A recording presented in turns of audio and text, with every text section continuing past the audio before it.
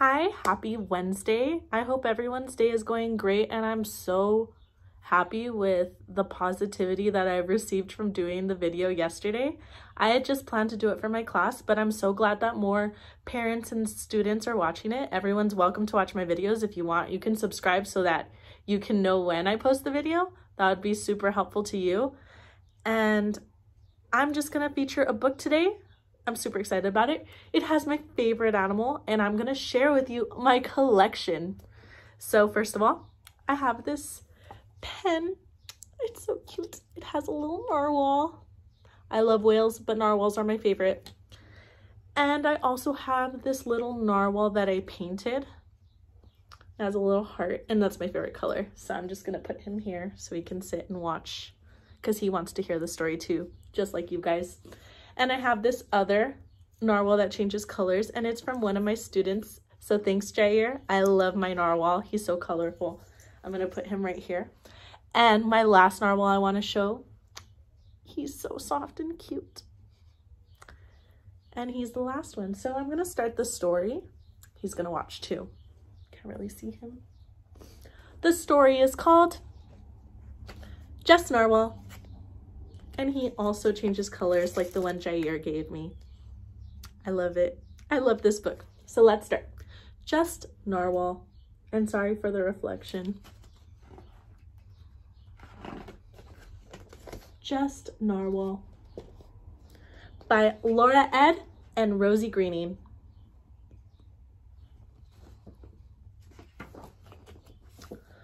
Narwhal was a whale who thought she had no skills. She couldn't cook, or knit, or sing, or even catch a ball.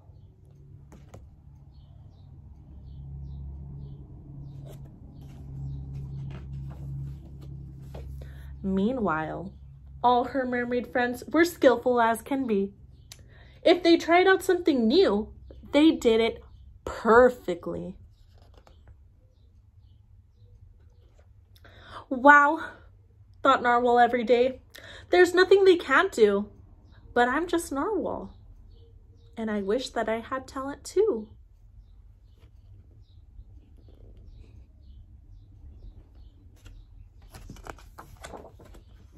One morning, Star and Coral cried to Narwhal in distress. Do you guys know what distress means? It means very worried.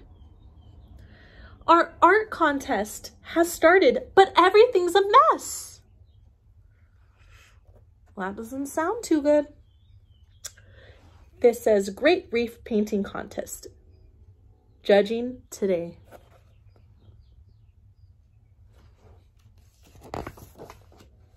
We need a judge, said Coral, and our time is nearly up.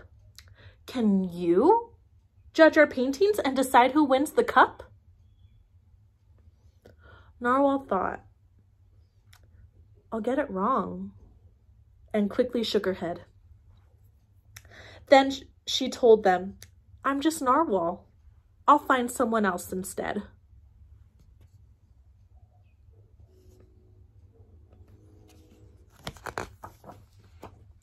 She asked Cackle, the clownfish, to decide which art should win. The prize goes to the funniest, said Cackle with a grin. That is pretty funny. Narwhal thought, that's not enough to win the special prize, but I'm just Narwhal, so I'll check with someone big and wise. Do you guys know what wise means? Wise means someone who's lived a lot longer and they know a lot of things, like maybe your grandparents. She found a big blue whale and asked, which painting is the best? The biggest, shouted Jumbo. Forget about the rest. Oh man, that's really big. I'm not sure size is everything, said Narwhal quietly, but since I'm just Narwhal, I'll make sure Shelly agrees.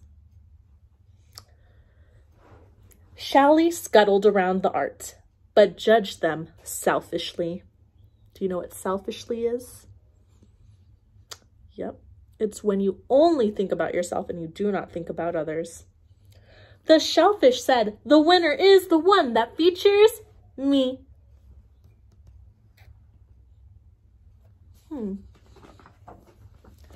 Narwhal looked around and thought, these choices don't seem fair.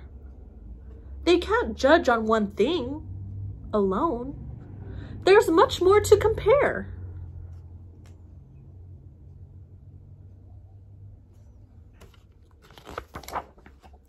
Narwhal swam to join her friends. "I've let you down," she cried. "You need a fair and honest judge who sees how hard you tried."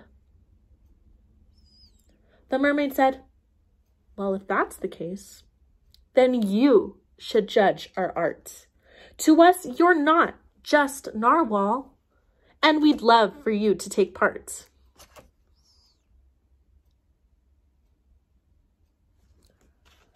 What good friends.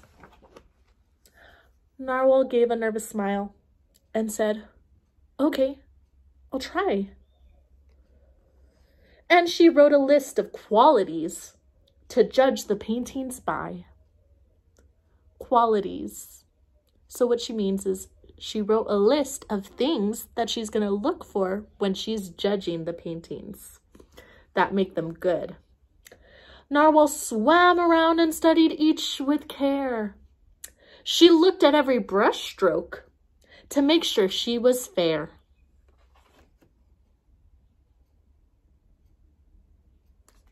Such cute glasses. At last, she said, "Each piece of art is special in its way, but one checked every box for me. Star wins the prize today."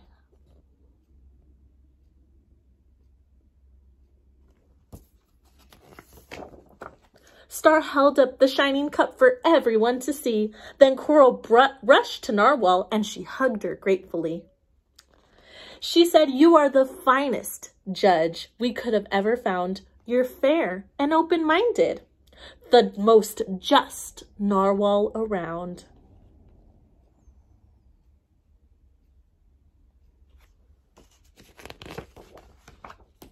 From that day on, Narwhal would judge each contest she could find.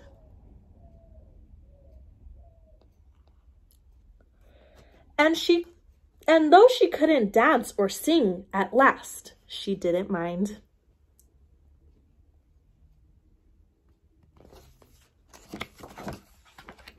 She thought, "My skills are hidden. They're not obvious to me. But just like all the paintings, there's so much more to me."